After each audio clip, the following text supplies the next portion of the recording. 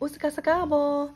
So today's going to be a video addressing some recent drama, but before I do that, I would like to give y'all some modern Taino history starting with Nación Taína for context. This is a community that a lot of leaders and elders today were once part of.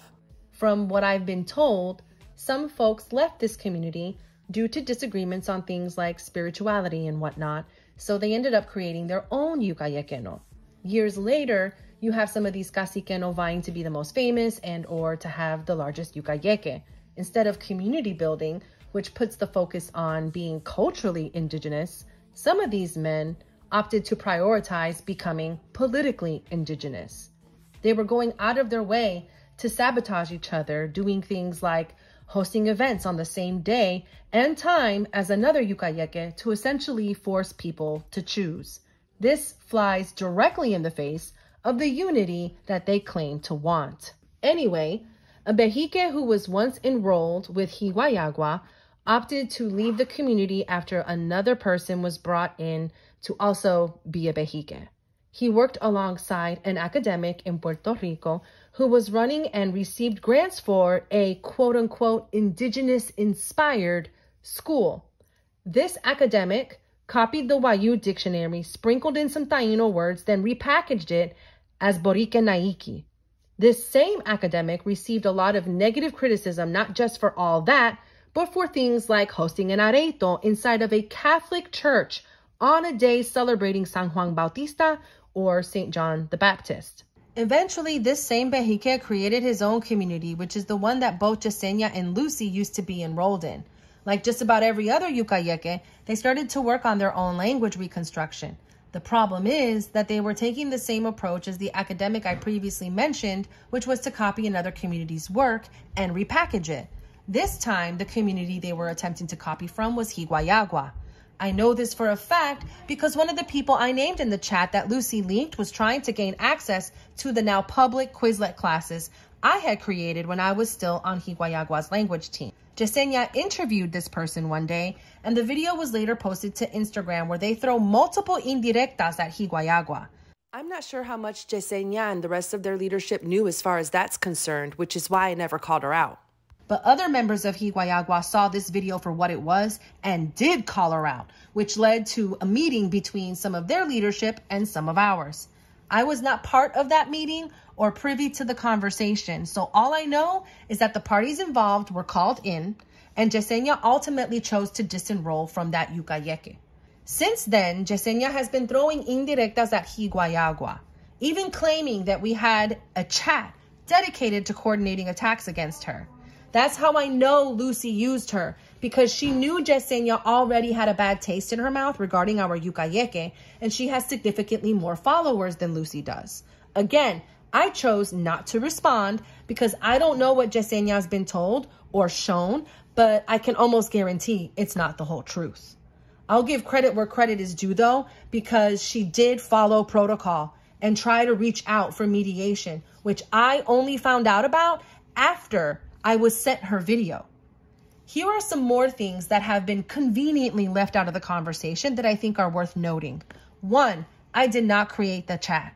2, the chat I was in was made to compare notes on what a bunch of us were told by Lady Rose, Danielle, and Monique before I called them out, not to talk about Yesenia. 3, some of the screenshots Yesenia showed in her video aren't even from the chat that I was in. 4, everyone who participated in these chats aren't members of Higuayagua. And 5, the fact that there's all this smoke for only those who are members of Higuayagua is telling, regardless if the people running their mouths today have any real friends who are enrolled.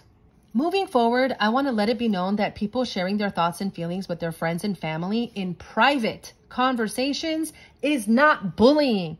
Yes, I said Yesenia was anti-Black. We all remember when she posted a video trying to call out Bertrude, a visibly Black Haitian academic. She took her video down, which goes to show even she knows she was being anti-Black. But the response where Bertrude gracefully points out Yesenia's microaggressions is definitely still up. My having lighter skin doesn't change what another person has said and done. We all know that being mixed does not mean you're somehow incapable of perpetuating bigoted views. What's ironic is that Lucy is lighter skinned than Gigi and I, but she keeps bringing up her genealogy to make herself seem more legitimately Taino, knowing full well that she's related to both of us. Oh, and Gigi's mom, being a Trump supporter, needs to quit being weaponized against her because Lucy is now following a pop-up cacique who is also a Trump supporter. Not only that, but he's an ex-member of a known cult, a sexist, xenophobic, and so many other things. If she was genuinely concerned about problematic people representing the Taino community, she would look closer to camp and also in the mirror.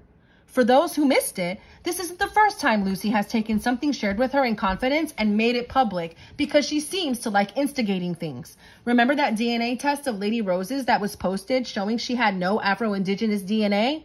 Yeah, that came from Lucy. She pretended to be a friend of mine, and some of the other people Yesenia named in her video told us she even loved us, then turned around and leaked the chat after her falling out with Gigi. Why did they fall out? Great question. I would love to tell you. Back in 2021, I posted a video about Carlisle Indian School to combat some misinformation regarding its Puerto Rican students that resurfaces every now and then. Recently, I saw a group on Facebook stating that you can claim being Taino if you can prove through genealogy that you're related to one of the aforementioned students. The issue is, those students were white Puerto Ricans, not indigenous. This has been researched and confirmed.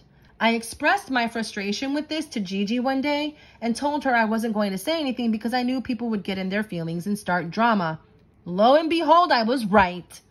I think how people have been responding all excited and ready to recruit anyone who doesn't like us, including hunters and pretendians, to feel validated in their bullshit says a lot about them, as well as those of you who clearly pick and choose when to stand on your purported values. Don't even get me started on those who have actively defended Lucy and anyone else who jumped in to very publicly talk shit while trying to make Yesenia out to be manipulating them when it's Lucy who started this whole thing and is the one trying to hide her hands. Meanwhile, others like Jojo and Chris are taking things even further because some of us refuse to turn on Gigi. I even removed myself from the chat I was in with Chris after deleting what I've outlined in this video because I knew she wasn't trustworthy, as evidenced by Carela's recent videos showing screenshots of that chat.